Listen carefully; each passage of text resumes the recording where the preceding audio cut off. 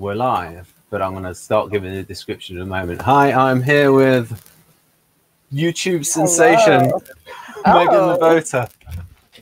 Hello, everyone. I'm just posting the link. And go ahead. I'm going to be super on topic on this one, folks, because it's going to be so on topic. Transcribed by Meghan's transcribing software. And I've got to phrase this as 4 questions. So the first one is a 3-parter. And the first question is, what was your upbringing like? So lots of detail, please. Ooh, I get to see the comments. Oh, hi. Sorry, I clicked on the wrong thing. Hi, everyone who's here. Right. So if you give us loads of detail, Meghan, about what your upbringing was like. I really like this question. So let's see. So I'm Italian American, and on my mom's side, my grandpa moved here in like the 50s. And on my dad's side, my great grandpa moved here a little before then. And so whenever I first grew up, it was still very much loud Italian American sort of immigrant culture, lots of family, really close with my cousins, second cousins, sort of thing. How do I want to describe this? I guess the reason I bring that up is because my family is very close and in your face, and people will talk over each other a lot and like very extroverted. And for people that, you know, didn't grow up with that, there's a lot of FE, I guess. Just a touch. I remember I mentioned this to somebody in Spain, and people say we're extroverted, but we're nothing compared to Italians. Yeah, I mean, people think we're FE, but super expressive. Yeah. It's very like, what would you like for me to cook for you? Like, please eat this food. Like, sort of in your face, pushy, like hug. Like when you say goodbye at a family gathering, you say goodbye like 15 times and keep hugging. Like, oh, sorry, I love you, I love you, I love you, I love you. There's no Irish goodbye. I don't know if you hear that phrase, if they say that. The Irish goodbye is pretty much just a phrase of you leave without saying goodbye. You just sneak out. But anyway, definitely not that. My dad was a politician growing up, and I was always told that I can be whatever I set my mind to. I'm very lucky to be close with my family. I grew up middle class, and in like the suburb of in the Midwest. And so how do I want to describe this? It was an interesting sort of dynamic because I grew up around lots of lower middle class as well. I definitely did not grow up rich at all. But because my dad was a politician and I was comfortably middle class, there was a little bit of people being like, oh, your dad's like the president or something. And like, kind of like, oh, it's the LeVotas, like sort of thing going on. But I feel like I was very exposed to like, I didn't grow up in a typical sort of suburban bubble, I guess. Okay, suburban, but still street, I suppose. A little bit. Yeah. I mean, like one of my best friends lived in a trailer park in elementary school. Right. So I guess my upbringing, I have a younger sister who's 2 years younger than me.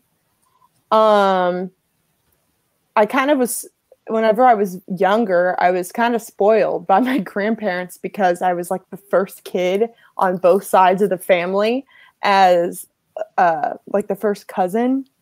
So and my mom was like a stay-at-home mom until I was like 10, and I was very close with my grandparents. Then my sister was born. That was fun. Got to have a friend. We entertained ourselves a lot. Or go ahead. How did you get on with your siblings? When growing up? So we got along pretty well. There was definitely some bickering, but my favorite thing to do was like playing pretend. And acting things out. Like me and my sister would play with like Barbie dolls and like come up with this intricate story of like, well, this person likes this person, but they don't like this person because of this. And then we would like act out these whole things. I started doing ballet when I was 3, and I did perform to the Nutcracker every year until I was like 9. And I really mostly liked the music and the acting portion of that. I didn't really feel dainty enough to be a ballerina, but I liked to like play dress up and stuff. And I started singing when I was 8. That's whenever I got into classical music. I guess I started doing musical theater when I was 5. So I was, I guess, a very artistic kid. My form of play, which I always would invite friends over to spend the night and stuff, was always about playing pretend or acting. Or I would always try and get groups of kids together to do a play. And I would like write something and then like give them their roles and like try and direct them. Whenever I was 8, we always went to like the lake for like a summer vacation with some of my parents' family friends, and I was the oldest kid, and I put on a talent show where I encouraged all the kids to share their talent. But yeah, let's say we're at age 8 now. I really start to love music. I start auditioning for the talent show. I did not care, I didn't care about sports at all, but I also, at this young age, I really did not care what people thought about me either. I was very bold and confident in like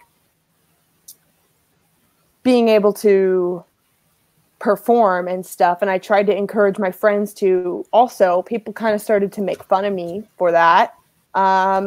Especially since people would start to be friends with their people from sports teams, basketball teams or whatever, and I felt a little left out. I kind of had a different best friend every year, and I kept feeling like I didn't really fit in. Yet at the same time, I never really told myself, well, you should be a sporty person or you should care about this. Like, I also, looking back, I think a lot of it was that a lot of the people I went to school with didn't have as close of a family as I did. And so looking back, I'm really grateful that I, was encouraged to develop my passions at a young age. Because really, I was just a passionate, kind of obnoxious kid. I really cared about pleasing the teacher. I, would ask a lot of questions. I guess to continue the upbringing, that sort of pattern happened. I was always pretty obnoxious, pretty creative. I kept doing mute. I'm trying to get to where I am now, but no. How were you not obnoxious? Because Victor might say, "Oh, that's nothing." Wait, how was I not obnoxious? No. How were you not? I mean, you say you're not obnoxious, but if you give some examples, please. We live in the detail. Honestly, I never thought I was obnoxious. I would hear that from other people. So. And how would that make you feel? Really bad. I used to watch movies about best friends, and I would cry that I didn't have a best friend, or I would need to invite a friend over every weekend for a sleepover, and I would get in arguments with my mom if she didn't let me. No. Had a hard time being alone with my own thoughts for sure. But by the time I get to middle school, it gets a little bit worse because I really want a boyfriend. I really want to date people, and people would say I come on too strong or something. Go ahead. This is an interruption, but there's method to the madness of it. Yes. So Go for ahead. Victor, what age range is middle school? Okay. 11 to 13. Right. Okay. Yeah, I remember that 7th grade was really hard for me, which I was 12, because I think really I started to realize how different I felt from everyone around me, and I did not like that. How were you different? A little bit more inquisitive, a little bit more, I really needed to know why about everything. And so, and also more passionate, more outwardly emotionally needy, I suppose. In my mind, I guess, I mean, I was just really earnest. I really wanted to get to know people. And I felt like at that age, people try and be cool. And I just couldn't really follow that. Like whatever they were doing to try and appear cool and try and dim themselves down or numb themselves really was not working for me. And so I kind of, but you know, at the same time, I'm not immune to it either, because I guess I would say that to 8th and 9th grade, I kind of started being a lot more quiet in class, because I started to think things like, well, these people aren't going to understand me, so why bother? I'll just find the people who do. And I still did things outside of school, like did, you know, choir and theater as much as I could. I always wanted to keep busy, and I always wanted to be creating something. And what do you think they didn't understand about you? That's a good question. So, okay, actually, for example, I think this will answer it, is that one of my really good friends in middle school, she kind of ditched me a lot for someone who she perceived as cooler, who I thought was kind of fake. And it was just kind of a group of girls that cared a lot more about like how they look and like shallowness and trying to please boys or whatever, where I guess I was, you know, 12, 13, but in my mind, it's like I wanted to be really goofy. I wanted to talk about ourselves. I wanted to have deep connections. It's almost like, I guess people thought I was too much, or like I wanted to go deeper than what people are willing to go. Or like, for example, like I would be like nice to guys. Like I would just say, oh, I like your, you know, artwork or whatever. And people would be like, oh, you like him. Oh my God. And I would be like, no, I just like his artwork. And like, I felt like everything I did, people sort of blew it out of proportion, or like thought that it was like really intense, when I thought I was just talking and like being nice. And I guess my mom always told me I had a good head on my shoulders. And I think that's pretty true, that throughout childhood, I did have a good head on my shoulder. Like I both cared about what people thought about me a lot, and I cared about the group.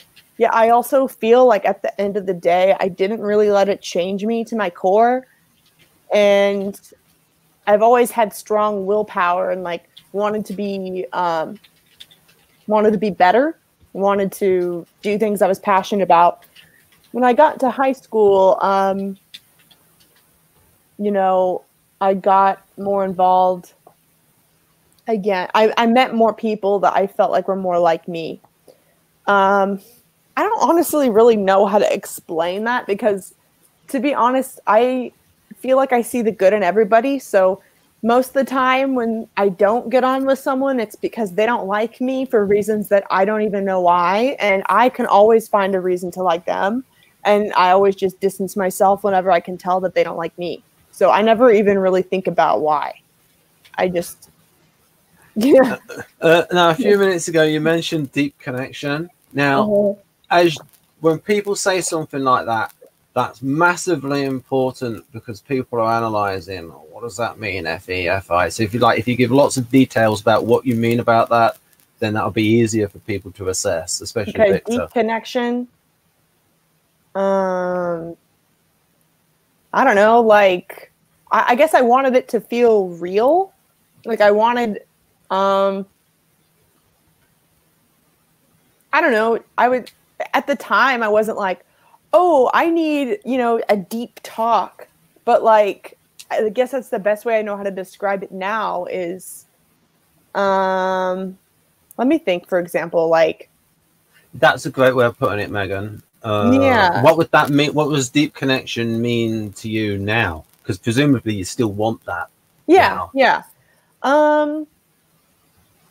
I want to be able to feel like I can be my full self without that full self, bothering the other person or, being at odds with whatever the other person's values are.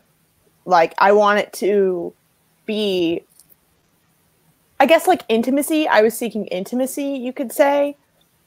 But I also was seeking the relationship to flow without people having to change who they are, like who they are in their essence, their soul, you could say. Samsy would. I'm just saying, she's just super NF, so yeah, she would say that. Yeah. Like, for example, like the friends that I have now that I talk to the most, I found that it's easier to stay friends with people who already have the same interests as me or the same goals as me because it just flows naturally. There are a lot of people that I really care about that I'll always like hold in my heart. But like if I have a different goal or like if my soul's journey is going in a different direction, then the relationship might not flow. It might feel a little forced, or maybe like there's something about me that is triggering to somebody else or, bothers them. If they have a hard time, communicating their emotions, and they need, because I kind of expect a lot of emotional communication from people sometimes. And if they have a hard time communicating their emotions, then maybe I'm not just the right friend for them. I can be patient, but I would rather go for the connections that I guess work better. Does that answer it? Yeah. I'm going to have a little digressive question, but I think it's important for Victor. So you have siblings. Yes. We can sort of like nullify the cultural factor by saying, what were you like compared to them in terms of emotional expressivity? That's a really good question. So I guess whenever I say I felt not normal, one thing to say, I know this might not really affect Victor's typing of me, but my sister is a ESFJ in MBTI. And my sister did sports. She did student council. She always had a large friend group of like her basketball team or like people. I don't know. I felt like her. It's almost like I felt like my desires in life were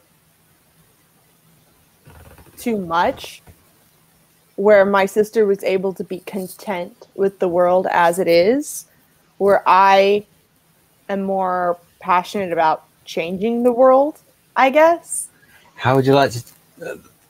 This is too important. It's not part of the official series of questions, but it's massively important. How would you like to change the world, Meghan?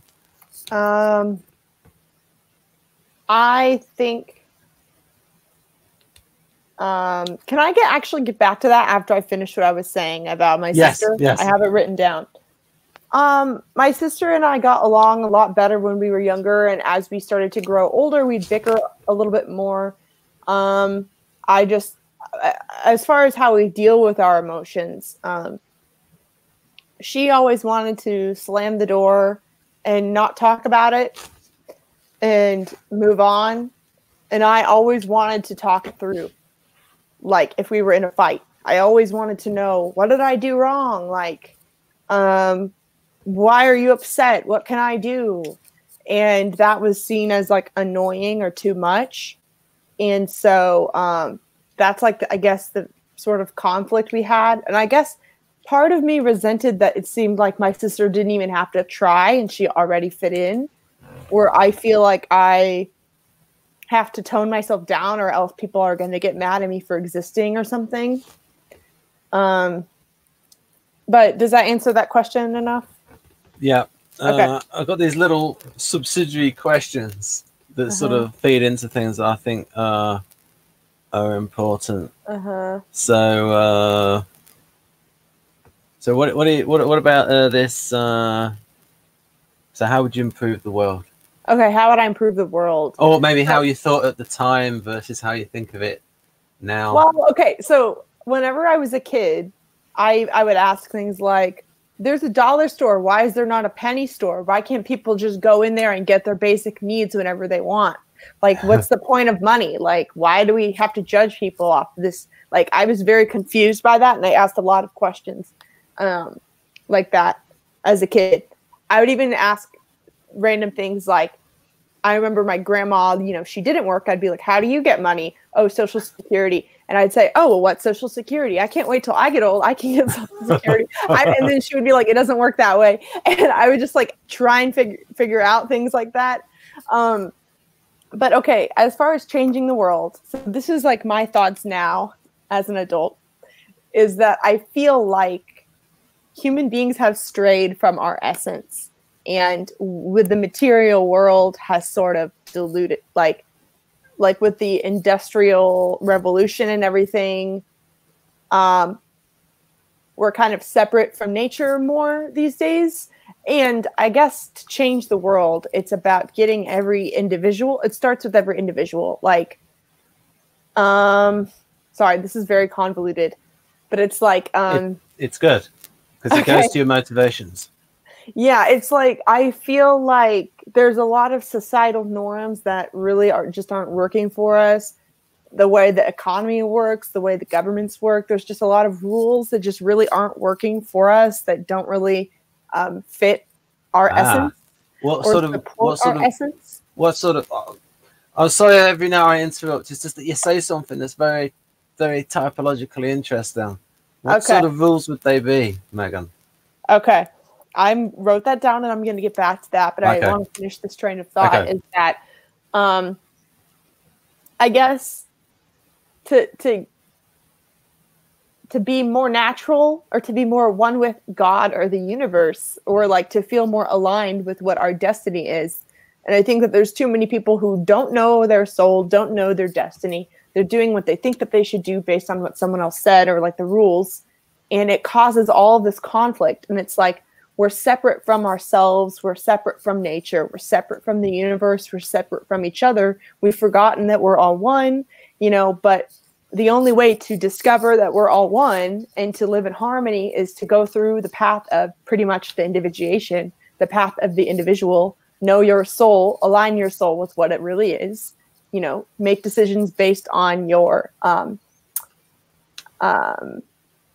where your heart and your soul wants you to go, and not like based on a system that is removed from how the human essence, you know, feels or should operate. So I guess, yeah, I think our feelings are numbed too. I think that people don't even know what they want. How can you be happy if you don't know what you want? And if you're too afraid to feel, you numb your emotions, and then you make logical decisions so that you can, you know, get somewhere. But then how are you going to reach happiness as a goal if you have numbed the emotions, which is the tool that allows you to even know what you want in order to get to a place of actually thriving emotionally? So that's kind of part of it. But so rules, I don't like the idea of trading time for money, or like us being measured based on our productivity, because there's so many things that humans so many valuable things by humans that cannot be measured super, straightforwardly. For example, I work in marketing, social media, digital marketing. You can measure how many sales something does, but how can you measure how emotional a piece of text made someone feel, how much trust they got from you, how much of a connection did you establish with your audience, and what role does that have on the business success? There's a lot of just like missing gaps, which I think, exist in the realm of emotion that are not very easily measured, and so they're ignored. And I think that a lot of times in society, it's just completely taken for granted. People have to do emotional labor for free to get by. Whereas if you are good at executing some sort of logistical thing, then you can measure it, and then you're valued for it.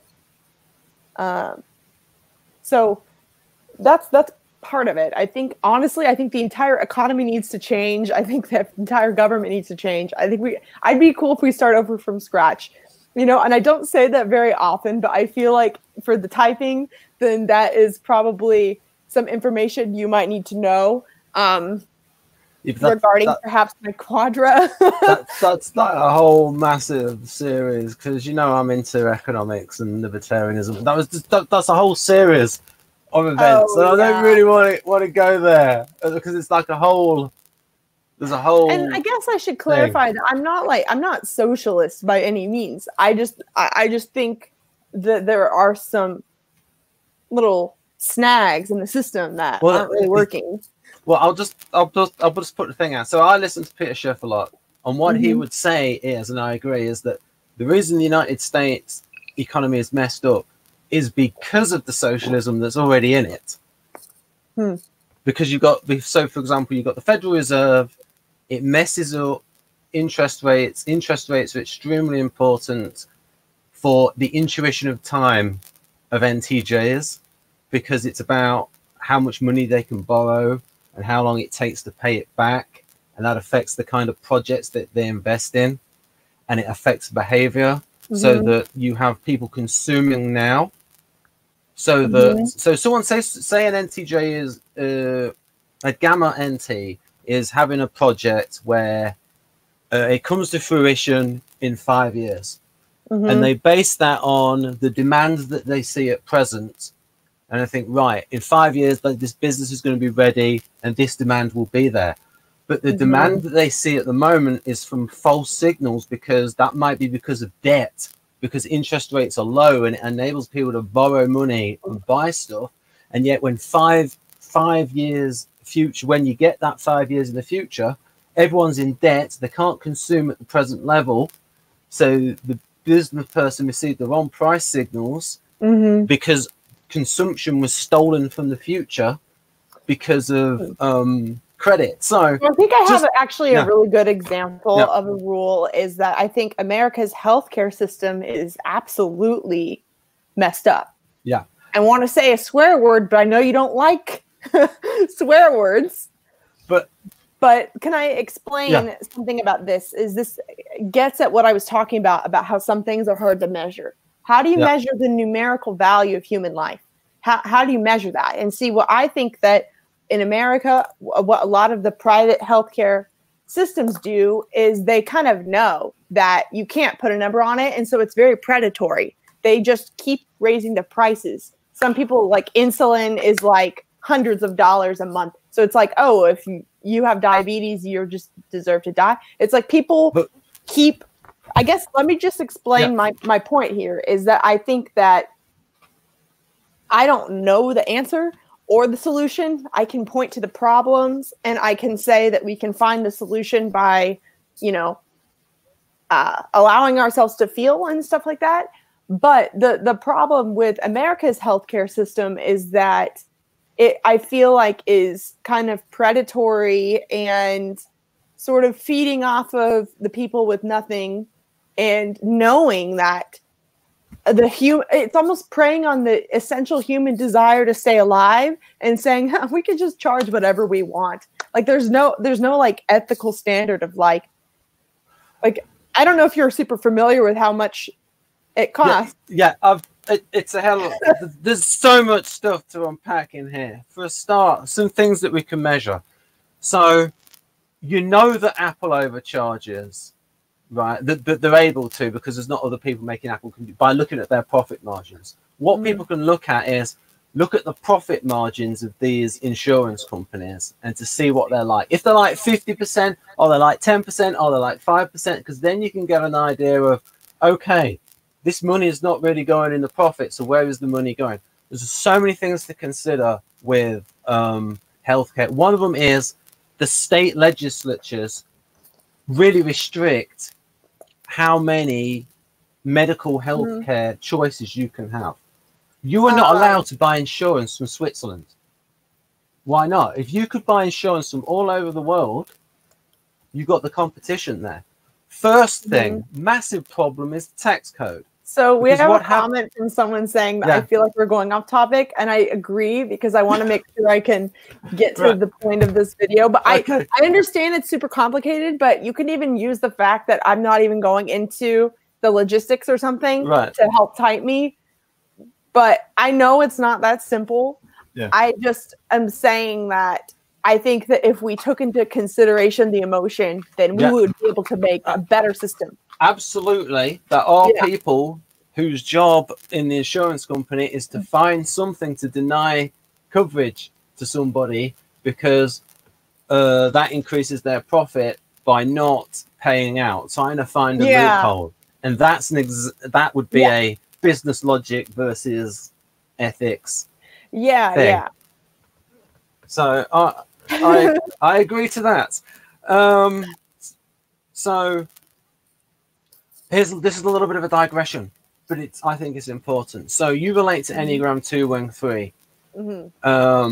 If you say what you relate to about the 2 and what you relate to about the 3, those things in there might be important to Victor in socionics terms. Okay.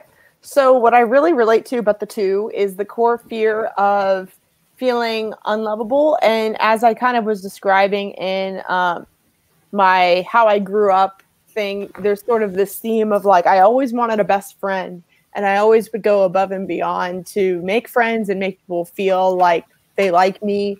And I took it to heart whenever there were people who didn't like me, stuff like that. And, you know, when I got into college, I definitely relate to sort of the unhealthy relationship patterns of type 2s, of sort of, there were definitely some people I dated that I kind of thought, oh, I can help this person. I can fix this person. Like, I didn't think that consciously at the time, but, you know, looking back and being in a better relationship now, I can say that there was definitely a part of me that was like, oh, I can help you. I can, oh, this person just needs love. Like, I like see like the higher potential in people. And, you know, the helper archetype I relate to. And then as the 3-wing, my 3-wing is a lot more obvious now that I'm out of college, because the key way that I'm trying to help people, I'm realizing, is I'm a very entrepreneurial person. I'm very interested in achieving, and I guess I want the recognition for all the hard work I do. On a more, I relate to the achieving aspect as well, I guess. But I feel like the root of it is more from the 2 standpoint. So if that answers your question. Right. I'm just going to take 10 seconds. So with the healthcare thing, it's because people get the healthcare instead of the wages. And if they got the wages that would be equivalent to the healthcare, that would be taxed. But the healthcare coverage is not taxed, so they tend to get the maximum amount of healthcare, then it starts to get overutilized. That's the end of that. So there are 3. What do you think of these 3 words? How important are these 3 concepts to you? And then I'll get back to the next question of the initial 3 of the first one. Oh gosh. So how important or not is being authentic? Very important. Why? I don't know. Like, can you tell me the other words so I can kind of compare them? The other three, the other two of the three, Uh-huh. benevolent and empathic. I think benevolent is the most important, and I would say out of all the three, I am more empathic out of those three. But I think I definitely see the issues with too much empathy. So that's why probably I'm saying being authentic is very important, because I think that of all the three, I would say, being benevolent is the most important. But if I were to describe myself, I'm very, very empathetic. I always know what the other person's feeling, but that's not always useful information. I've learned over the years. It's very hard for me to unplug. So whenever I'm doing something that's authentic, I feel the dissonance of people who, don't like that. And that's very hard. But I think that I've learned that at the end of the day, if you are authentic, it actually leads to like long-term happiness and like more friendships that, are deeper, and it's more like aligned with your, yourself and happiness. So you ask, what are examples of being benevolent? Yeah. I think that's very subjective, obviously not being malicious, having good intentions. To me, I feel like it's something you can control, or at least I'd like to think you could. I guess, you can control all of those things, but you can always take a moment to just sort of check in with yourself and think about if what you're doing is going to cause harm to others, or if you have any ulterior motive or malicious motive, and just not. I don't know. So this one here. So I think you said you've got ESFJ sister. Mm-hmm. How do you think you two compare on this? So these are keywords from Kersey, folks. So that's why I'm asking how Meghan relates to them. So I would have to look up the definition. Yeah, beneficent's an interesting one. What's the main difference? I know what it means, but I don't really know. Well, for me, beneficent it's like benevolent is like well, we know what benevolent is like a positive, kind-hearted view towards humanity. It's like it's more there in the heart and the feelings and the attitude, whereas beneficent is being actively kind towards others. Yeah, I think benevolent is a lot more important to me. Like for example, I don't really like when people will give to charity just so that they can have a tax credit when they don't even really care about what they're doing. But then you can argue that there's still a good result, and so I can't get too mad. But yeah, I would rather someone have good intentions. That's actually a really hard question. I don't want to set that in stone that I care more about the intentions, because I go back and forth with that sort of ethical question, because it's really important to do good things as well. But just to show the contrast, how do you think your ESFJ sister would answer that? I don't know, actually. See, that's actually one of the things with her, is that I really understand her and her actions, but she doesn't really share with me how she philosophically perceives things. So I don't really know. I would say she would probably say, if I were to ask her this, she would be like, I mean both. Aren't those synonyms? She would probably just say those are synonyms. I don't know if she would know the difference or whatever, but I do think that for her, it's kind of about doing the right thing and being the bigger person at all at any scenario. Ah. So We've got a little bit off topic here, but I think this is a good question. So for you and her, what would be the difference for when she talks about doing the right thing?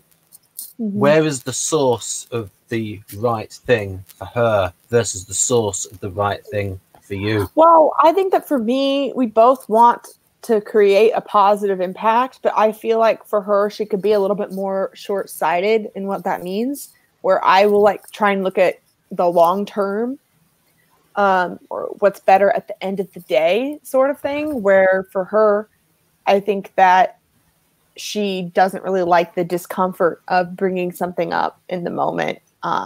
She would rather just, she's more passive aggressive. Okay. Is what I'll say. She can smooth conflict over very easily, but then the same conflict will happen next week, and I'm like trying to solve it so that it doesn't happen next week. I wonder if Victor could type your sister as well for this interview. Right, so Yeah.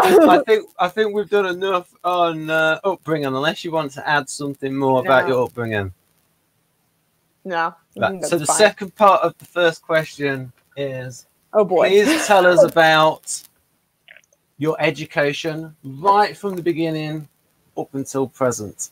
My education? Yeah. What was it? Yeah. Lots of detail, please. I don't know, really. See, that's the thing is well, like how you did at school, all these kind of things, favorite subjects, all that kind of stuff. Okay. So, I did better whenever I cared about the teacher, or if I liked the teacher. I did better in classes that I cared about. I didn't really like math or like memorizing my multiplication tables. However, I always got good grade. Like I was like a straight A student all through elementary, middle, and high school. I was not straight A college student, but that's because at that time for me, I was a lot more like, this doesn't matter. I'm just getting my degree. And I like would care way more about the classes that I was going to use. But, you know, before then it was all about, also, I think it had something to do with like just the school district I was at. I was always naturally smart, I guess. I didn't have to try very much, like at least compared to the school system that I was in, which is very like just completely depends. But I didn't feel challenged very much in school. I always took like AP or advanced level classes if I could. Whenever I was little, though, I really got into poetry when I was in second grade. I had this huge phase where I like bought a rhyming dictionary and I wrote like I wrote poems based on like each of the vowels or whatever. And they were just stupid poems. But like I printed them out and I used Microsoft Paint to make the cover, and I gave them to my family members for Christmas that year. And I remember I got nominated to do like a young writers thing when I was in elementary. So yeah, I guess, you know, I definitely always preferred language arts, English, art, honestly, music. I mean, music was my favorite subject. I was even a music major for a bit in college. When I switched to journalism in college later on as like sort of a backup because I felt more comfortable in my ability to write.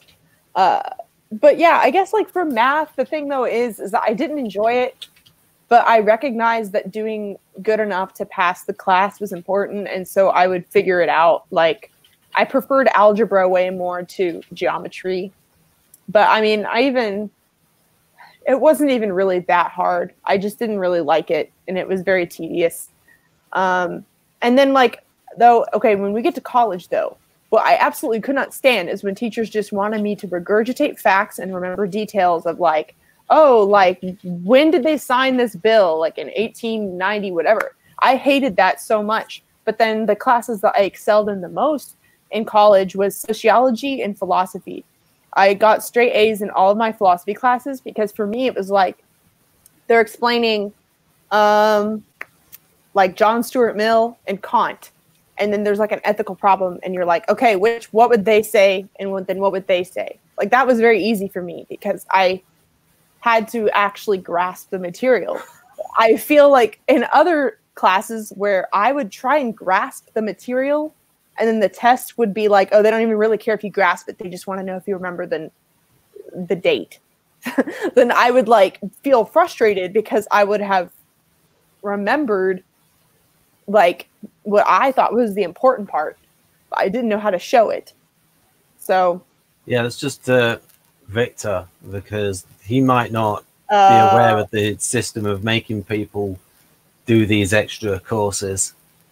Oh yeah. See, that's actually the thing, is that whenever I'm saying I did worse in college, is that overall, like I had to take a food science class to get my science credit, and the professor just droned on and on with SI, like, and I was so bored, and I did not care.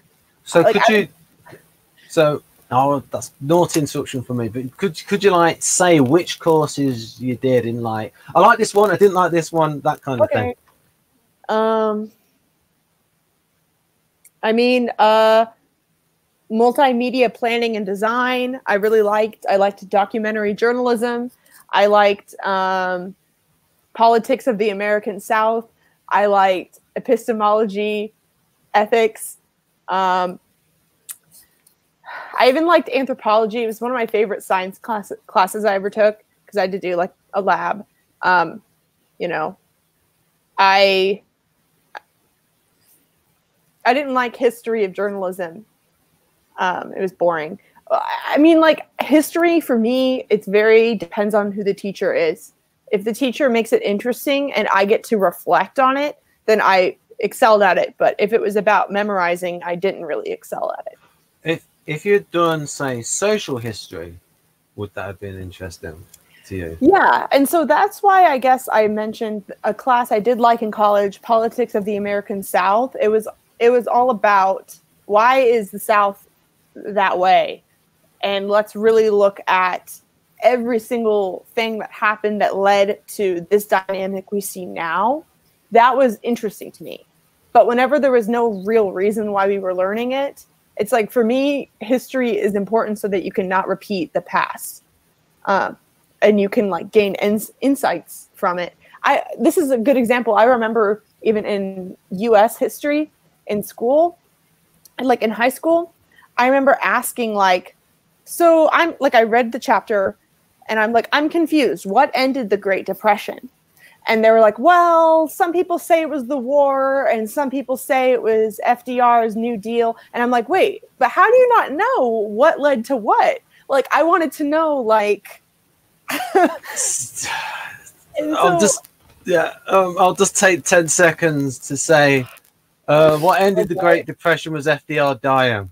And then the end of the war. That's your perspective. Well, there's a lot that's been studied a lot by Murray Rothbard. But anyway, we won't get into that. The point is that whatever I learned, it was unclear. And what my NI, whatever you want to type me as, what I was looking for was the train of thought of this leads to this, which leads to this. So that was just confusing.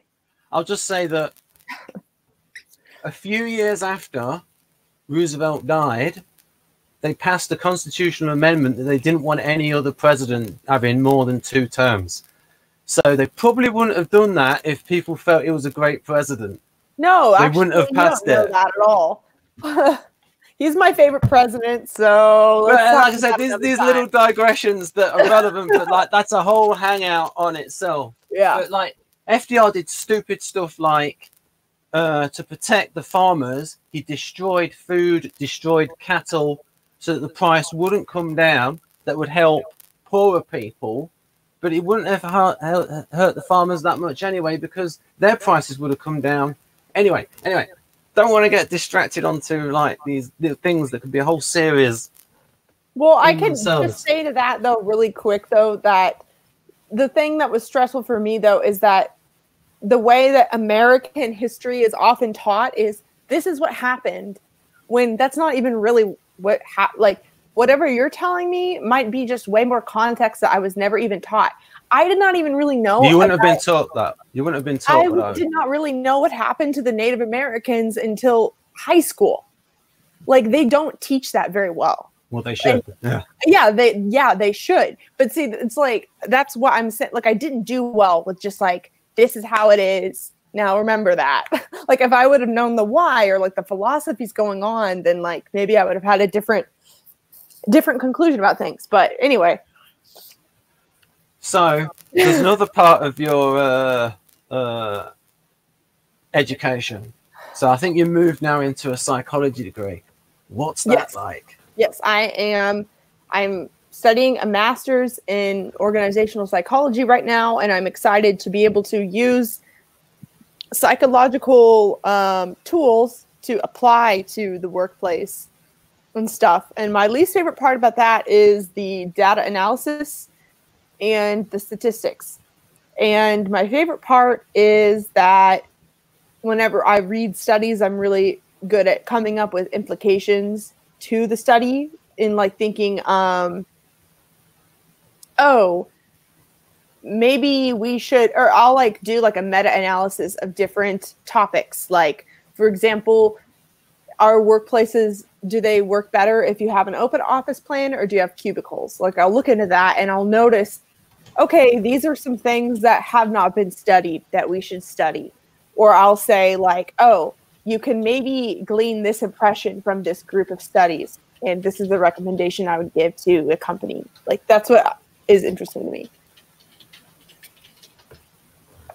Right. So I was just going on Nia's question here about like, just little follow-up questions, little points. Like, for instance, when Meghan said something about there was a word like connection. That's something to follow up on, because there's an FE kind of connection and there's an FI kind of connection. Yeah. That's important because, anyhow, I won't say why, because it's muddling up different systems. So the next one, a little bit personal, but it's part of Victor's system. So what is your career, your work history up till now? Okay. So I worked as a journalist for an online magazine for almost 2 years, and that was a startup with about 5 people. And then after that, I left to, after that, I went and worked as a content strategist at a startup, where that was a little weird because there's 8 people and I was the first marketing person that they hired, and they kind of wanted me to do everything. I didn't have that much marketing experience, so I had to figure it out. And I was only there for a few months because then they were like, oh, we don't have the money for this because we're not profitable. I guess you could say the theme is that I did not really want to apply for many corporations. Like, okay, the thing is that I am an intrinsically driven person, and I want to work for a place that I care about, because that's how I'm going to do my best work. Like the same way that I was explaining how I did better work in college if I cared about the topic. Like, I definitely wanted to continue that into my career, and I didn't just look at any job that I would be capable of doing, because I was thinking, would I be emotionally motivated to do this over time? Like, is that even sustainable? And so if I knew that a job would be completely soul crushing, then I wasn't even going to apply. So I mostly applied to startups or things where the CEO or whoever I would be working with had a more innovative mindset, or someone I kind of vibed with, or felt like I had similar values to them. And so after that, though, like after that, working at the startup, I guess really I've been doing freelance side projects ever since I was in college, just for extra money, just like writing things for people. And so after my second job, I decided that I wanted to work at a coffee shop and try and build my freelance experience, because I realized that if my job wasn't going, like, if my passions couldn't support me fully, that I want to make sure that the money coming in and my job supports my passion. And I was wanting to put my passions and my goals first, and I didn't care where the money came from. It had to be at a coffee shop for a while. I didn't really care. So I did that for a while. Then I decided to apply to go back to school to get a psychology degree because I was sort of like, you know what, I don't want to, like, pretty much I don't want to market products that don't need to exist in the world. Like I've worked with people where it's like, this is the next new tech product. And it's like, is it though? Like, I'm sure there's some funny ones there, Meghan. Yeah. like this one, it was like a tech product that was supposed to improve communication, yet the person who came up with it could not communicate. And so I was like asking all these questions. I think that what tends to happen in my career is people see my potential, or they think I'm a great person, and then they realize that it's not super easy to just convince me to be their little worker bee. It's not that great. Right. Because I will ask a lot of questions. Like I was like, how are you saying that this technology is helping communication? In what way? Like, is it doing this? Is it doing that? Like, I don't know. Like, here's one good one. How has this technology enabled you to improve your communication? Yeah. And like, I don't know. Like, I felt like I self-selected what my options were based on what I felt was, I would have the internal emotional motivation to do. And now, I'm doing social media marketing. I just got a new job, but really my goal is to work for myself. I want to write books. I want to be a motivational speaker. I want to continue to do podcasts and YouTube videos. I want to continue to study philosophy and psychology. I want to offer consulting. And I want to sort of, what kind of books? I'm mostly interested in Carl Jung's individuation process and self-growth. So, yeah. So that's the first question done with. And the second question is going to be, it's another cracker. Oh boy. What are your hobbies and interests? Okay. I feel like I covered this a lot. I mean, music was my first love. Like singing was my first love. I still like theater. I listen to a lot of music. Also, I see 01 Infinity says, I'm super woo. I am as well. I'm very into metaphysics. I'm very into spirituality. I read a lot about new thought, sort of law of attraction stuff.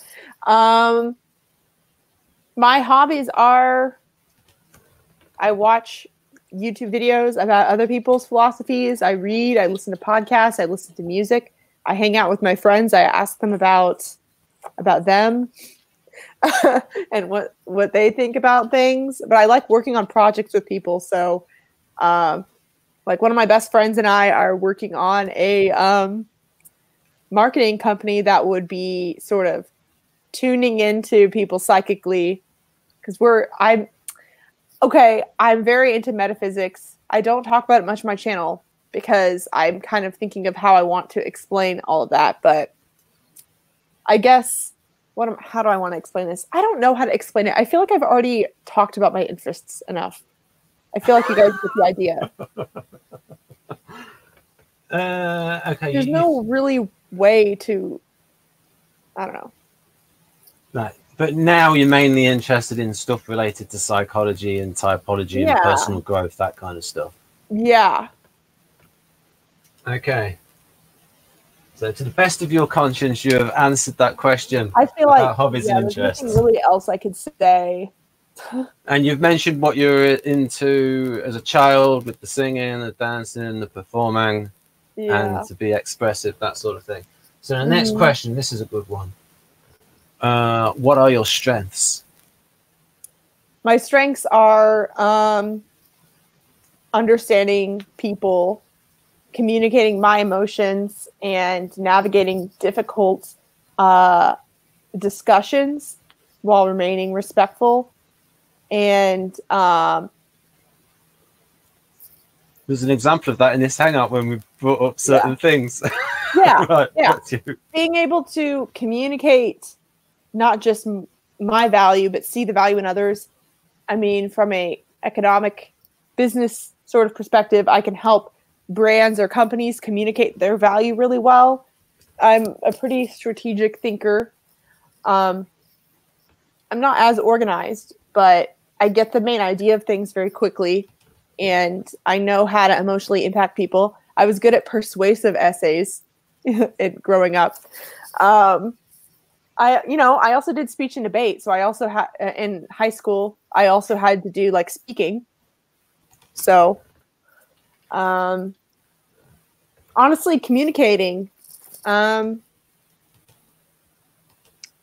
understanding how things land with people. Yeah, it's the main thing. So, the fourth and final question, and it's a good one. Oh my God, we blew through the last two. Well, you've blown through them because you sped it up. Mm-hmm. What are your weaknesses? I am very prone to burnout. I am not very detail oriented. I don't like when people tell me what to do, at all. It's not just that I feel like, oh, I shouldn't be told what to do. But whenever people tell me what to do and I don't know the why behind it, it's very hard for me to implement whatever they want. So I've actually, the past few years have been probably some of the hardest in my life, because it's been a really difficult transition to go from being a good student to then trying to be a good entry-level employee. And I'm not a very good entry-level employee. I'm not very good at just do what I say and don't ask questions and just stay organized and, just make sure you maintain consistent effort. I'm not good at that at all. And I wish I was, because I also wish that I was able to turn off my emotions about that and just get over it, but I can't. I don't know how. I'm kind of just a drama queen about everything. I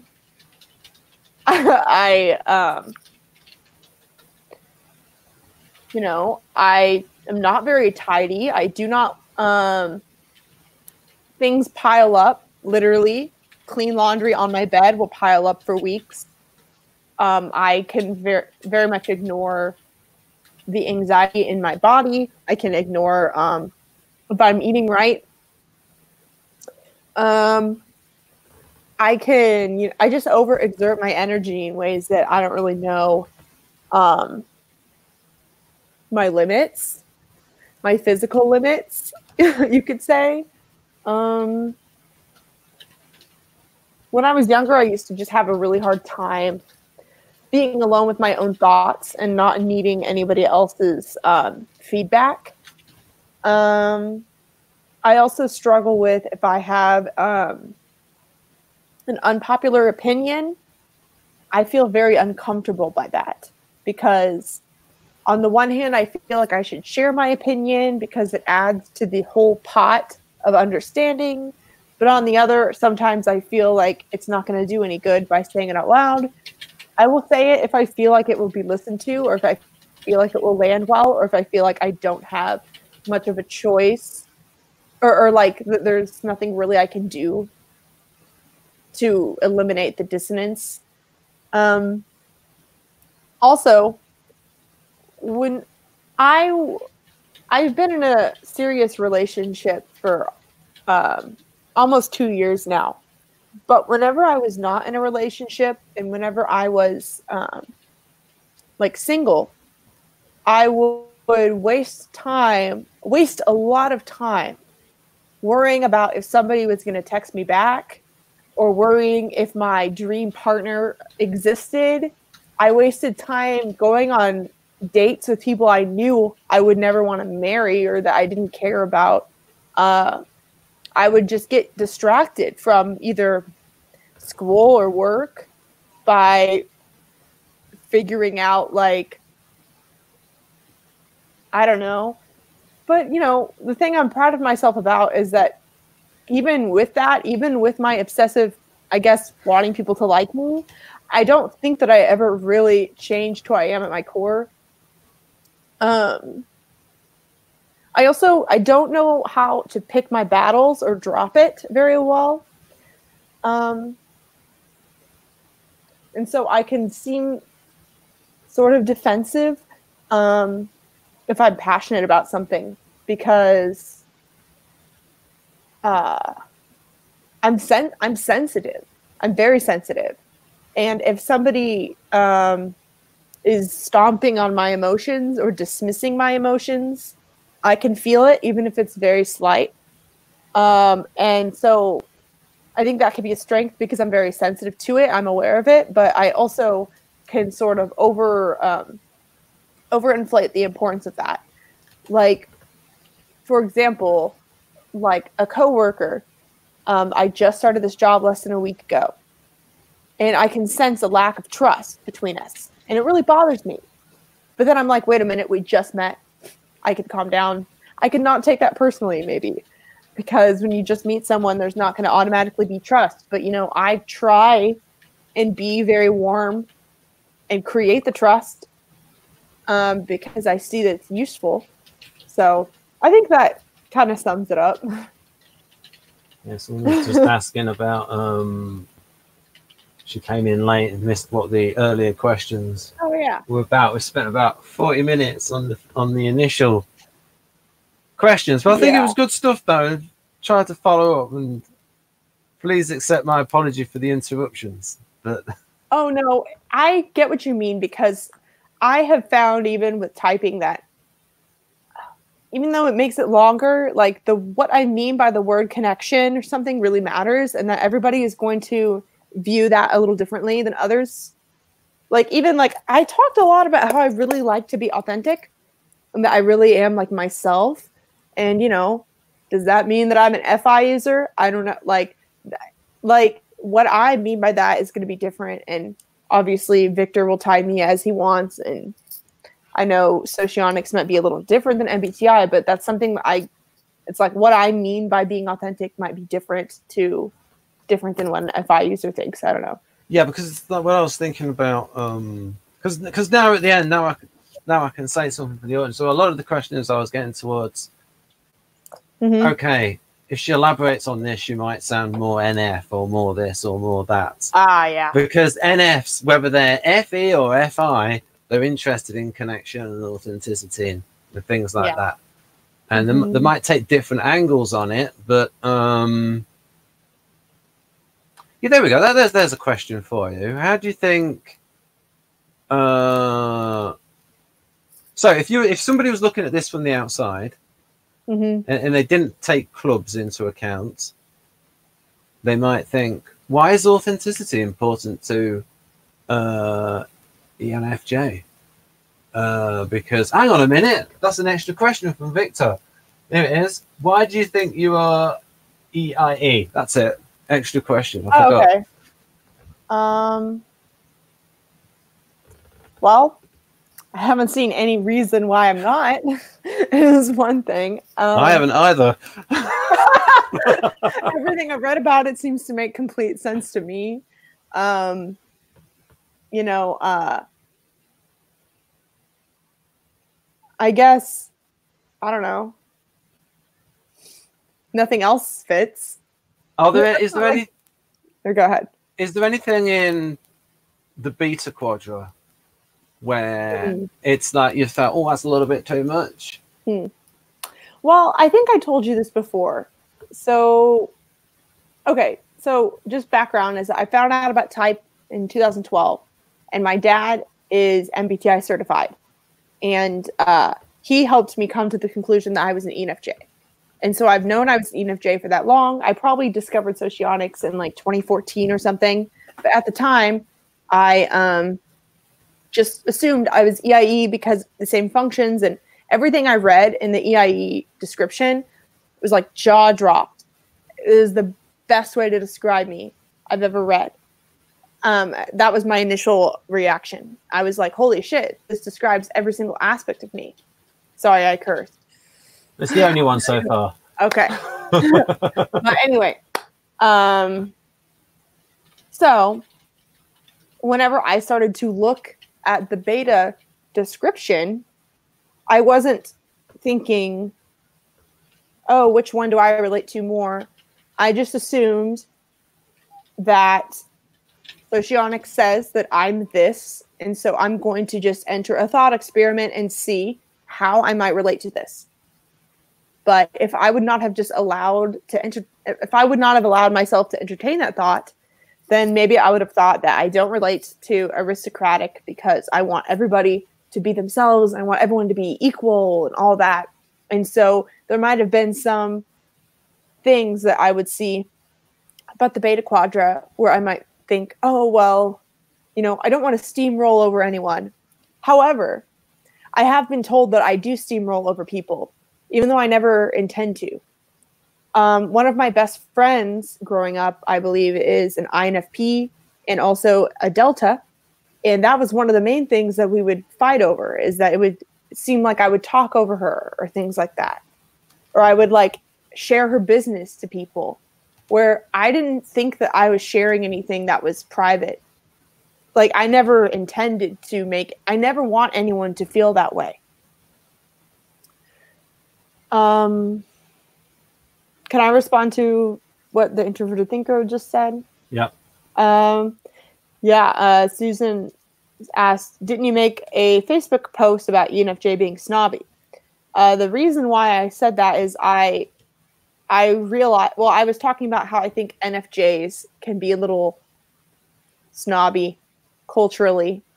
And I guess I was just thinking about how my favorite type of music is way more complex than pop music, and that I like to think deeper. Like I was just like sort of thinking things like that, and I was like, oh my god, this is like the epitome of what snob is. And like I never am trying to think I'm better than anyone else. I still don't.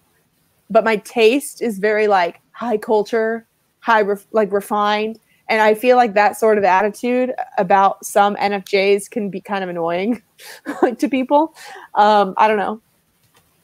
Because I'm definitely not classist. And I realize that being snobby is different than being classist. So, so I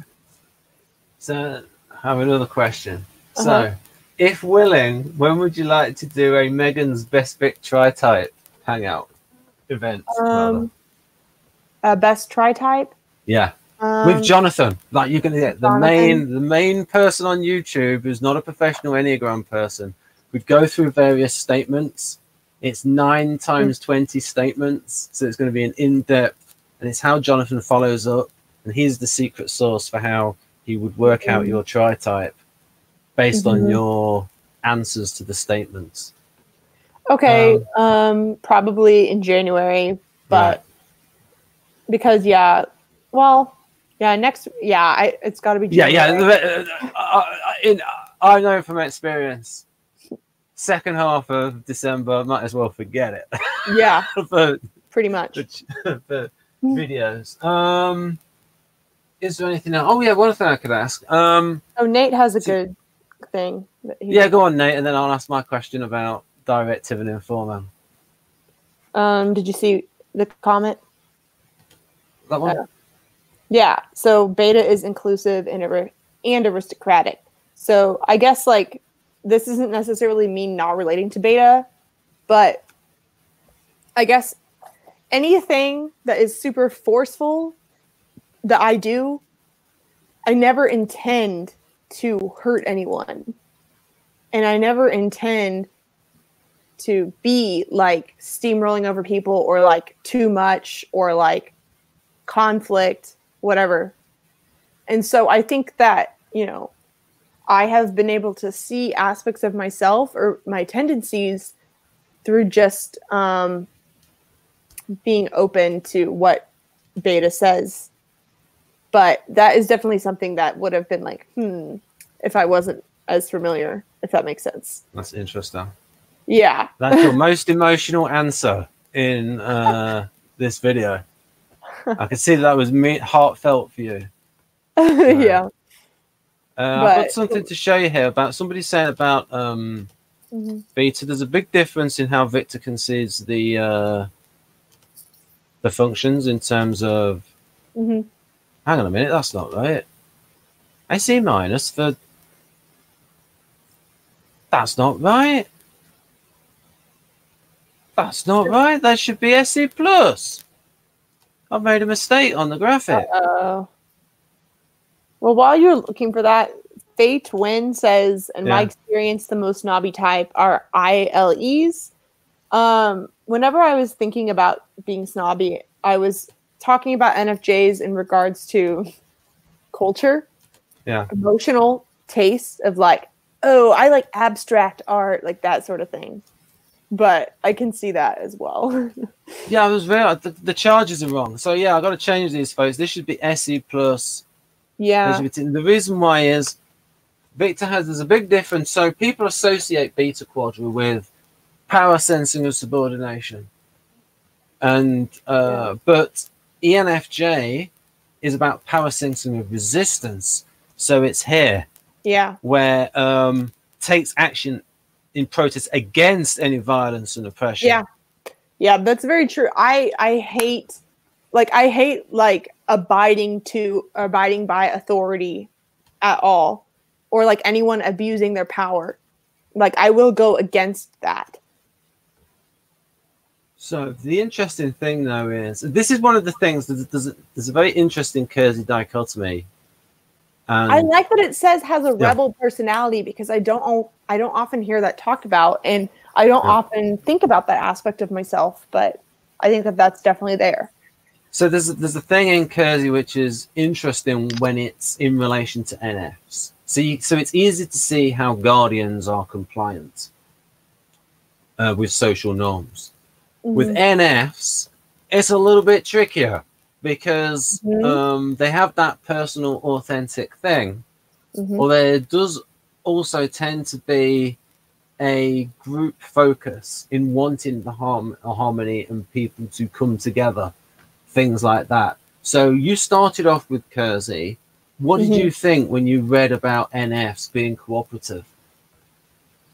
You know, that was so long ago that I probably, I would even say I am cooperative, yet I'm also a rebel. Like, I can see both. Yeah. Like, it's weird. I mean, whenever I read the Please Understand Me when I was 17, it just explained why so many of my friends were FPs or they were sensors. Like, they're in different temperaments, but also just like at the time, my closest friends were INFP and ESFP. And so just reading about the ENFJ profile at the time was already super mind-blowing for me to see how I might be different than them. And I'm not cooperative. Like, if something's not going to work, I might not try it.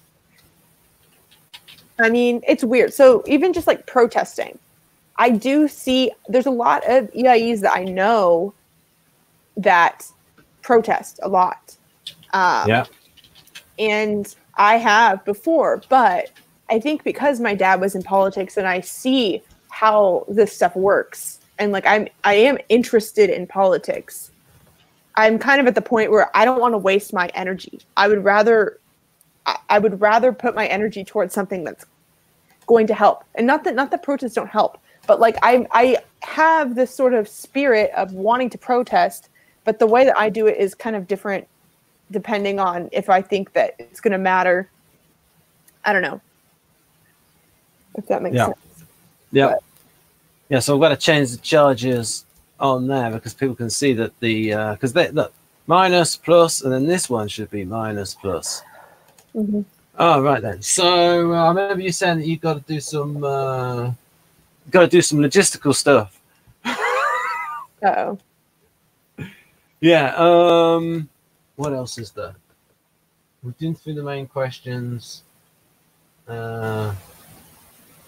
What does it mean that whenever you asked me to go back in time, I didn't do it in chronological order, no matter how hard I tried? When did I ask you that? Well, about like my childhood and about my education. No, that was fine because you wrote it down and you went back to it and you answered. It's just so funny to me. I tried so hard to do it in chronological order. Yeah, but I think you did it the right way though, because if you'd have answered it right then, you would have distracted yourself from the point that you were making. Yeah. Yep. Oh, one of the things I would like to do. So there's Mm-hmm. an event in January. Hopefully you can make it. The Carol Linden FE and FI language. What time is that? We don't know yet. We don't know yet. I would like to make it. Yeah. It would probably be on a Saturday. That's when Carol tends to be free. Oh, so Fate just asked a question is about my subtype. I think you're probably creative subtype.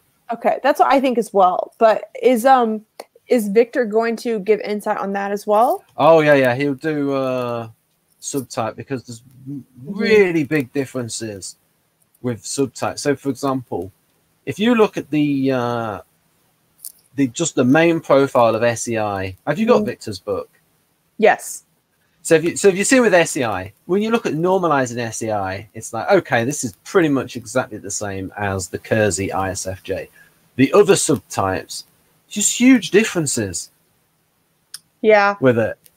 I just read the entire EIE profile and picked which one I related to. So I might be seeing myself wrong, but the creative subtype, I did feel like I related to it the most.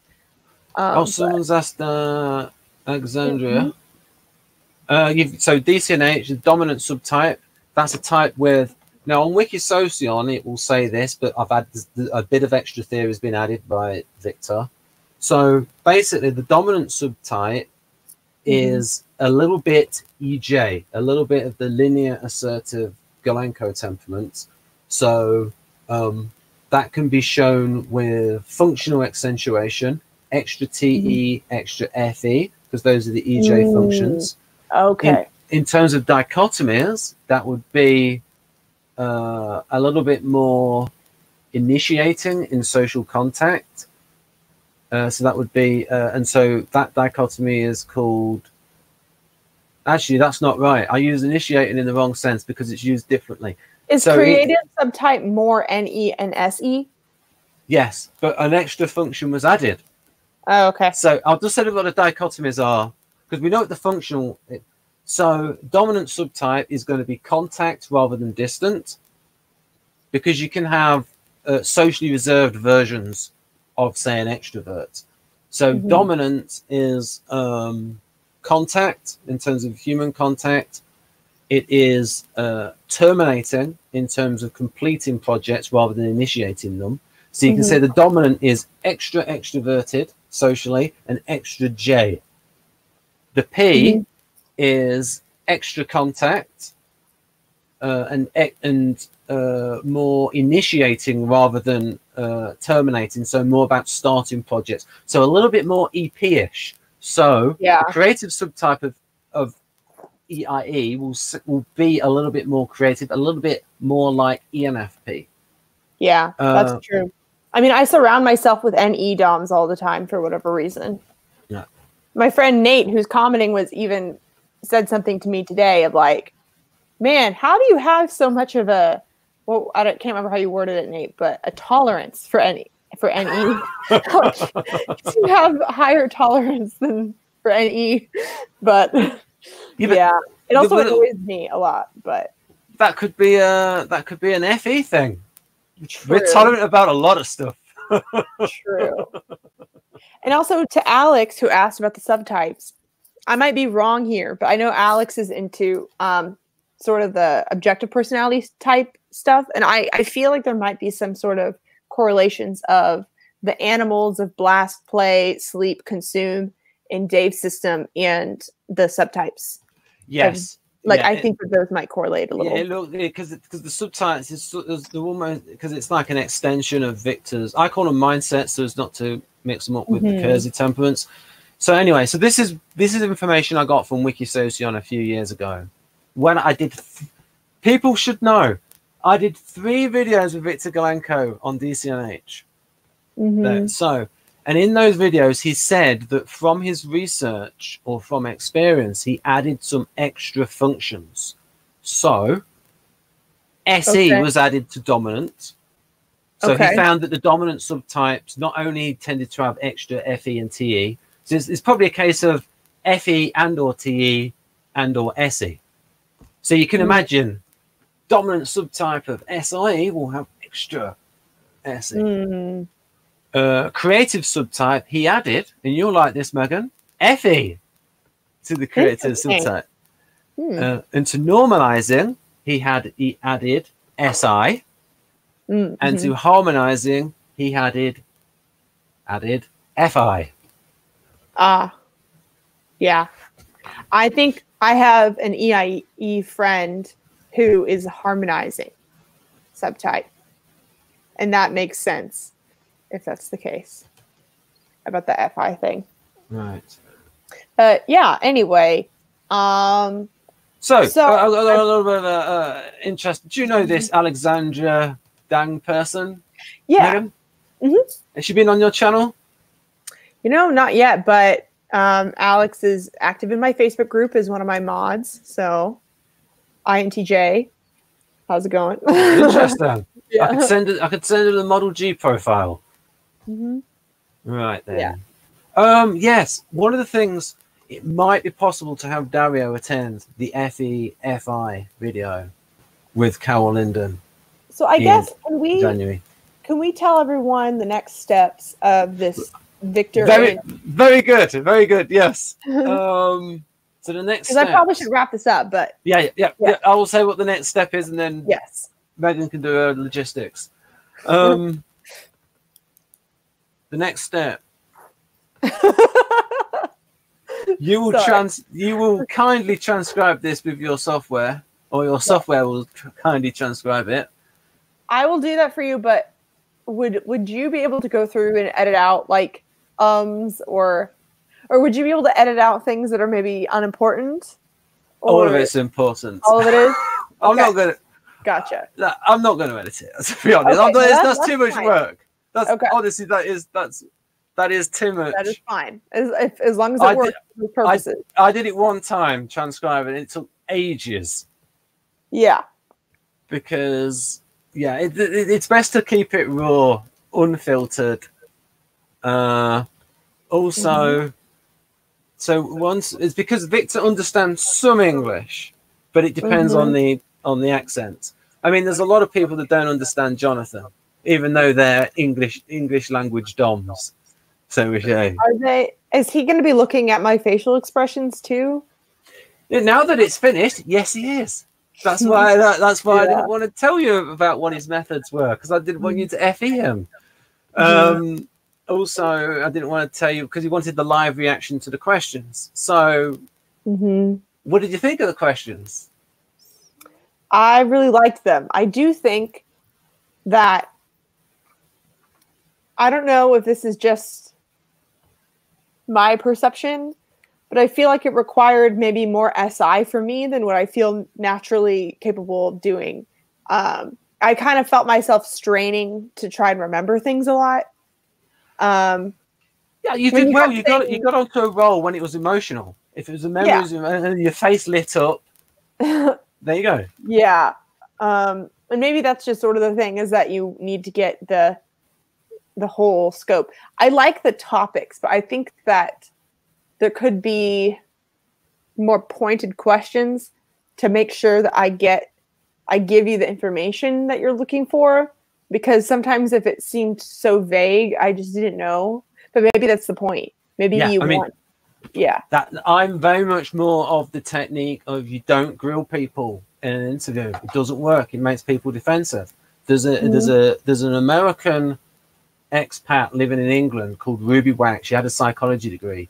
She had this whole series called Ruby Wax Meets, where she would befriend a Hollywood celebrity or Imelda Marcos, and she would just get them to admit things to her. Or she had a series where she would talk to these celebrities over dinner, get them liquored up, get them where they loosen their tongues. And so she said what she did with Imelda Marcos was treat her like an 8-year-old little girl and give her loads of praise. And she showed her the shoes from her shoe collection. So actually, I think I know a way that maybe can help. So Mike said, I agree. Maybe the interview questions could be more specific. I think a way that you can get what you want, which is still getting the vagueness, yet also helping, is what helped me is when you were like, when you said, talk about your education. Like if you were able to say some sort of subcategories of like, what sort of classes did you like anything, like kind of as like little examples or like sub things that I can touch on. I don't know how to ask that, but like, yeah, it's well, if I was able to follow up though, so it's a case of having a vague question, being able to follow up, and I don't know. I was trying to meet in the middle. Yeah, it's kind of a thing. It's like, well, you don't want to be too leading. Yeah, and yeah. So for example, with education, you might maybe interviewing somebody who has educated themselves, and so if you say classes, true. But yeah. So we're going to do the thing with Dario, folks, where initially it was just going to be, and then I thought, oh, I'll invite Dario. I'll take a punt, so you can. I thought, oh, I'll just invite him. I took them, and they thought, yes, I'm free. I can join. Brilliant. So he's due to join. He might not join, but he's likely to join. So we're going to go through, discuss. Meghan's going to get the full treatment. So she's going to get Victor's type diagnosis, and Dario's going to be there.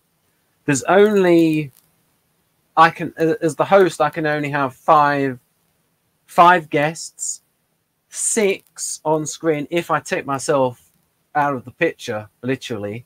And so I will do that in order to get Julia in, because Julia is a neuroscientist. She works on neurodegenerative diseases. And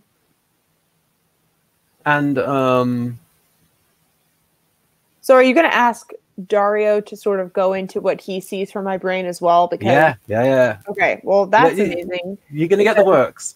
Because I have the report, but the report doesn't have the personality type info on the same report.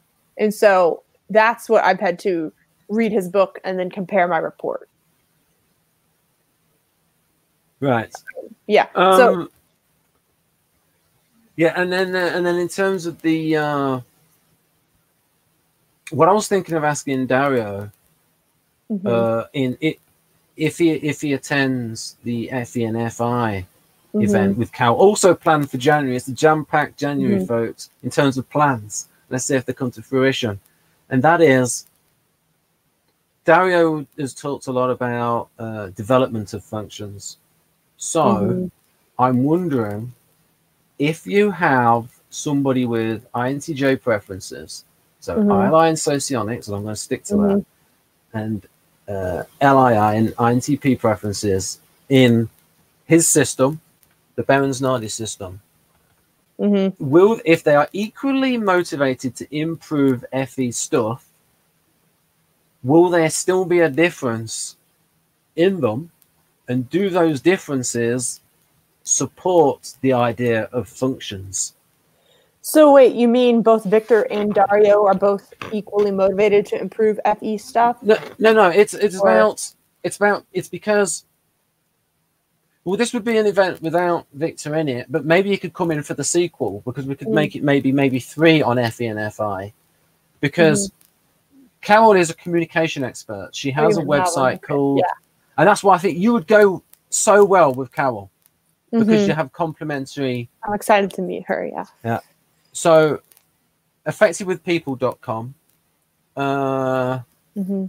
So it's about how to communicate with FE and FI. Dario is somebody with INTJ preferences, but has studied NLP from before 1999. And he has developed skilled use in the things that we put in the FE box in terms of people skills. But so what I'm sort of looking at is the difference between, that's the thing. the difference between natural skilled use and developed skilled use. And is there a difference that he's noticed in, say, how INTJ resemblers and INTP resemblers can. That's what I was saying about. That is what's so interesting to me, is that the behavior can change, but it still is not the same in my eyes. So what it might be is you might have a situation where an INTJ resembler is equally motivated as an INTP resembler to improve people skills, but for different reasons. INTJ is thinking, I need a better reputation and all of this stuff. Yeah. There's still going to be that innate directive nature within INTJ, and there's going to be an innate accommodating nature inside INTP. One of the interesting things to and I'll just a little sideline for folks. So Victor's got this DCNH system, and especially if you look at certain subtypes like dominant versus harmonizing, and you've got a little bit of that in the Linda Bowen's interaction styles, which are slightly different in context from the Kersey interaction styles. I asked his son, what are they called? He didn't actually have a name for them because they're embedded within the temperament thing, where so for example, Meghan, as someone who resembles ENFJ, is predisposed to the role of mentoring, and that's what she does via her channel. Yeah. You mentor a group of people, whereas someone who is more like INFJ, the more reserved, they still wish to mentor people, so they still have that natural predisposition towards counseling people. Yeah, that's actually something that I've realized for me, is that I really like helping people one-on-one, but not nearly as much as I like helping more people. And I realized when I think about the trajectory of my career is that I don't want to get stuck in the day-to-day of helping this person and this person and this person. I like when it's more macro. So that's why I've thought of things like books and speaking, because, like I would like a combo of that. But right. So Alexandra, I've got some Facebook groups, and we're going to do an OP event on Sunday. So I've got an Enneagram group called A Modest Enneagram Society. We don't even use the. It's just A Modest Enneagram. And I've got Model G and Humanitarian Socionics Society and Kersey Bowen's Appreciation Society. And do you have your Facebook groups listed below in all of your videos? No, I have them listed in the About tab. You should list them below in every video, just because you never know. All right, then I will defer to your not only your greater FE, but your greater experience in this area. Yeah. So I always pitch people at the end of my videos because I'm afraid to do it at the beginning, and I tell myself, I'm like, if you guys listen to me ramble for this long, then I guess you can't be too mad if I tell you this. Like, that's like what I tell myself, at least. Right then.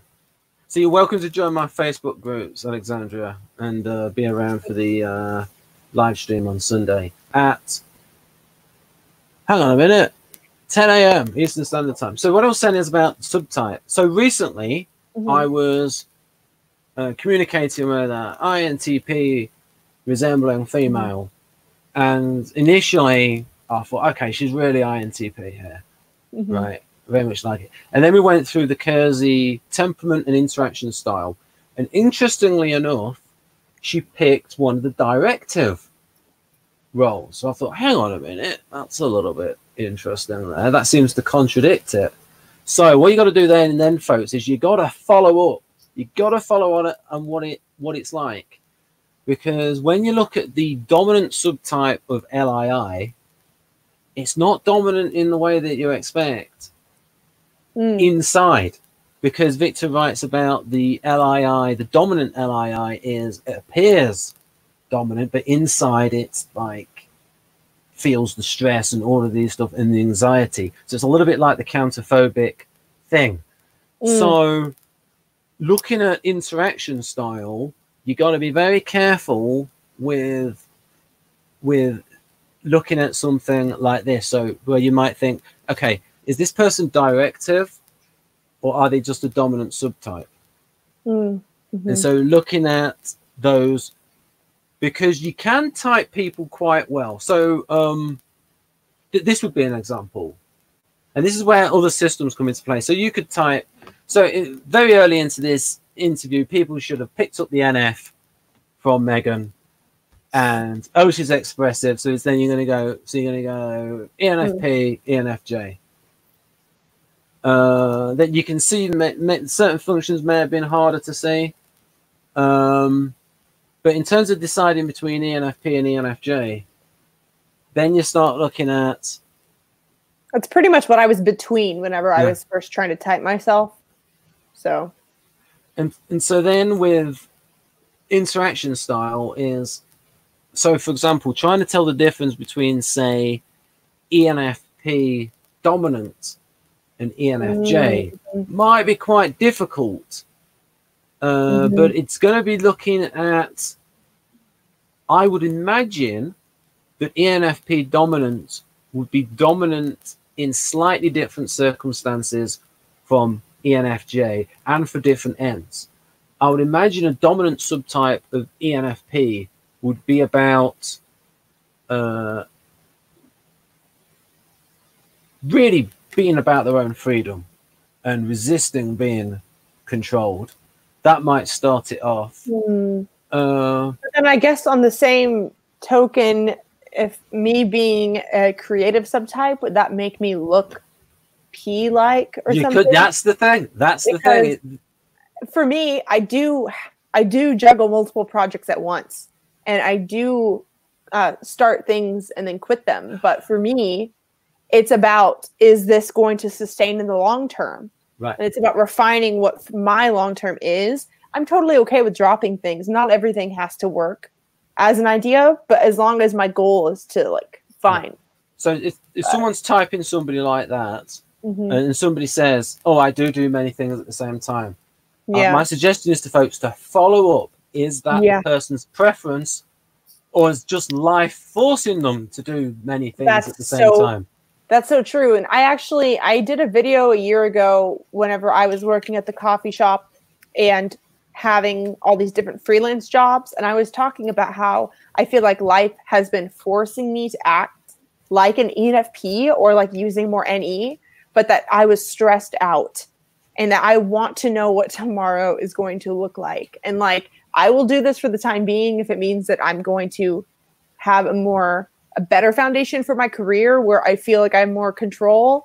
But it's like, that's not fun for me. And that's I guess the important thing to really look at, I would say. So when you transcribe this, please do the whole thing, because that bit right there is important for, and I'm going to let you into, well, no. Anyway, so there's certain things that might come up in your type diagnosis between what you say versus your eye movements, and how Victor rationalizes that will be interesting. And actually, what my EEG scan says, that I don't know if you saw this, but something that Dario mentioned is that what was kind of strange is that my natural skills were different than my active skills, which suggested that I'm like actively stretching my brain to different parts. No. So I don't know how that would have something to do with it, but it's kind of what I talked to you about previously, not on the video, but about sort of like the idea that when someone's aware of their type, how does that change the way they act? Because if you're aware that you have a type, then you might consciously try and I don't know. And it's not just that as well. It's also, so for example, I can give an extreme example. An ESTP that's into typology is probably atypical of their type. So an NF that's interested in typology is probably not going to be as atypical of their type as, say, someone like Julia, ESFJ preferences. So there's being interested in the first place might make you atypical of your type. Second one is knowing about your type. And I would always, one thing to ask people, especially important to ask sensing types, why are they interested in typology? And a lot of it will be for SFs.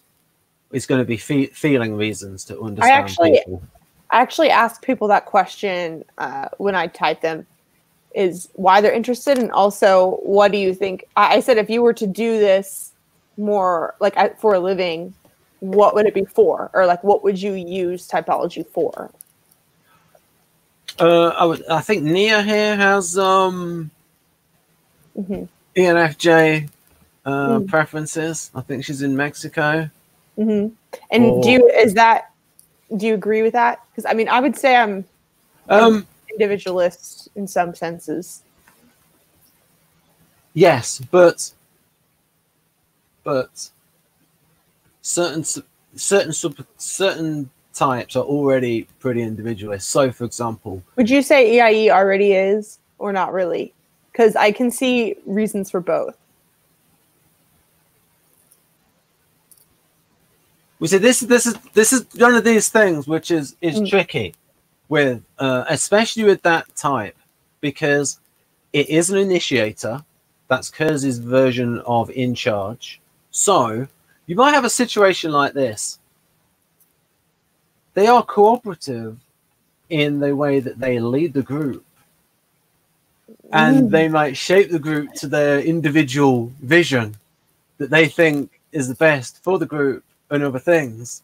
So they can have an individual collective vision that they shape and share with other people. So, and then the way that comes out, mental health is going to be involved to see how much they are about the movement, or how much are they about the movement being a vehicle for their own self progression. So mental health very much affects, and I've come to the conclusion over the last few months, over the last year, that mental health very much affects use of the feeling functions. Like you could have a little jerk. You could have a jerk INTP and a non-jerk INTP, and it's not really affect their TI use. Okay, true. Well, maybe. I would just say that a jerk INTP probably is not even aware of the ways that their emotions are impacting their logic at the time.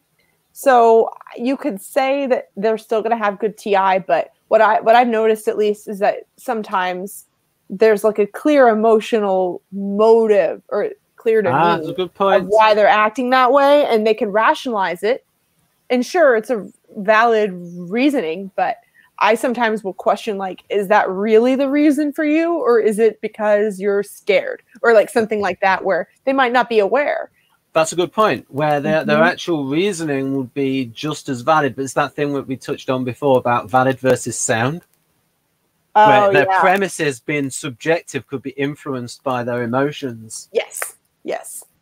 I do think that a jerk INTP with low mental health would probably still be very logically consistent. Yeah. But maybe that's the valid versus sound, is like, yes, it's consistent, but like how accurate is it? I don't know. Yeah, what I'll say for others is, so there's a thing, folks, where you can have premises, and all of the logic based on those premises can be internally consistent and brilliant. The premises can be wrong, but all of the internal consistency. So, for example, imagine a science fiction thing where the premise is like iffy science, but it's just worked out brilliantly. So you can say that's internally valid, but it's not sound. For something to be sound, it has to be internally consistent, valid, and the premises have to be true. And so this is one of the things that people look at in the definition of TI, where they need to like split it up. But I won't get into that. You'll see other videos for that. I always go back to that. We probably should wrap up. I kind of I will wrap up. And just as cross-eyed Mary has appeared, and I was very, very happy when she said that she had now seen the Kersey light. Oh, nice. Because I like to promote Kersey because hardly anybody else does. It's just me and Jeff. I think that because Kersey seemed to maybe want to simplify things, or can make it easy to understand compared to other type systems. I don't know. I think people can assume that everything is like diluted and that it's more simple. Well, but I don't know. Yeah, I'll just say, then before we stop, is that because Kersey can be understood on a simple level, people think it's simple. But there's actually loads of stuff with motivation. It's actually really difficult to make typology sound very simple. Like, the more simple you make it, you can assume there's no thought behind it, but it's actually really hard to do that. So what I'll say, and I'll finish with this. So people think that's simple. Well, in personology, he has worked out. He was INTP, was Kersey Senior, and so is his son. And his son is working on a unified theory of physics. So he's really INTP, and Victor typed him as LII. So they had conversations for about 40 years. So what I'll say is he's got word usage for NTs, factorial, analytic, and deductive. And in his section about analytic, he's got reference factors and all of this stuff. And so it's a brilliant way of judging someone's TI by looking at how they use the language in terms of factors. So it's like, I'll say something like, oh, but what about this factor and this factor and this factor, and this is relevant to this, and what are you referring to? And so it's like, and yet you could just have a small definition of TI versus you've got about 15 pages here on NT word usage and about 7 pages on factorial. So there you go, folks. So it depends on the depth. If people want a book where it's like, oh, this is good because it's hard to understand, therefore it's deep, get Personology. This was written pretty much just for INTPs. That's what the review said on Amazon. Only buy this book if you're an INTP or if you know a lot about typology. Okay. Yeah, that's fair because because when you're first like, at least for me, when I was first learning about it, I wanted to connect with it, you know, but now I find myself when I read typology books, I'm thinking, why did they choose that word and not this word? Because I'm thinking about how am I going to use this for my own explaining, or like maybe I want to make a video about it. I'm like looking at it way differently. But anyway, so we're going to stop in a moment. But there's an example of what the book gets like. There you go, reference factors and diagrams, and there was me going INTP on his INTP by correcting him when he's made mistakes. So and we've got all this kind of INTP stuff, and I'm going to show one more graphic of what you get with the profiles. And so you get like intelligent actions, and I've INTP'd it all up, and there's a bit at the end. So he has this interesting theory of how well people can do certain things. And actually, sometimes, this explains double conflictors. So, for example, it is my contention that INFP and ESTP conflict more than INTP and ESFP. Because ESFP is not trying to dominate the INTP. ESFP is more about freedom. And also, both of them are adaptive, and both of them are utilitarian. Whereas in interaction style, INFP is completely different from ESTP. We have to finish now. Meghan has to do her logistics. So if you want to wind up, Meghan. Thank you so much for having me. Thank you for all of your different sources and like making me want to read all these books. And thank you guys all for watching. It's really interesting to me to think about how different types or whatever, or different type systems categorize things. So there's definitely a lot more out there than just whatever the only type system you read on the internet. There are, lots of different stuff. So anyway, so I'm going to press stop. All right. Well, thank you so much. And thank you guys for watching. All right. I'll talk to you later.